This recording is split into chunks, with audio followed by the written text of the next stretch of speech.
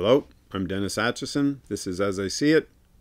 Today's episode is entitled, News Not in the News. Scientists in New Brunswick have created the first genetically modified politician. They've gathered the strongest characteristics of a politician, taking DNA from former Premier Sean Graham and taking DNA from current Liberal leader Brian Gallant. When they've combined the characteristics in the DNA, they came up with a politician they call Brian Gramlant.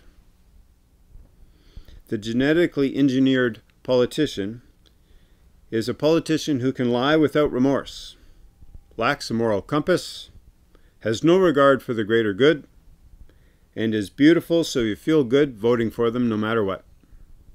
It's well known in New Brunswick that the path towards privatization is to defund, devalue, and then sell off the assets.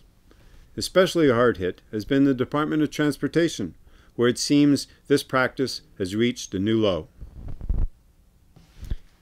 The Department of Tourism has implemented a new strategy this year to encourage tourists to stop in the province. New roadside amenities are installed in key locations to encourage people driving through the province, on their way to PEI in Nova Scotia, of course, to stop and take in the beautiful scenery in what was once known as Canada's Picture Province. Staying with tourism, we are pleased to learn that the Department of Tourism has been recently nominated for an Honesty in Advertising Award.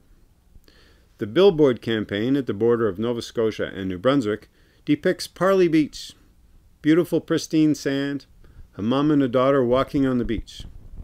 But the Honesty in Advertising Committee recognized that there's no one swimming in the water.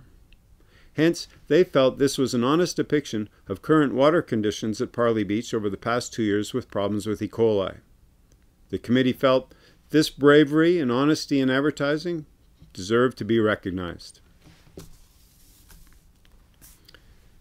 And finally in New Brunswick, the government's clear-cutting policy on the forestry and Crown lands management strategy has had unintended consequences.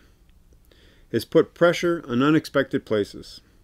We recently came across these pooches desperate to pee in the limited places left in order to relieve their pressure. Several of the canines we spoke to said they were considering moving out of the province for a better quality of life. That's all the news in the news. See you next time.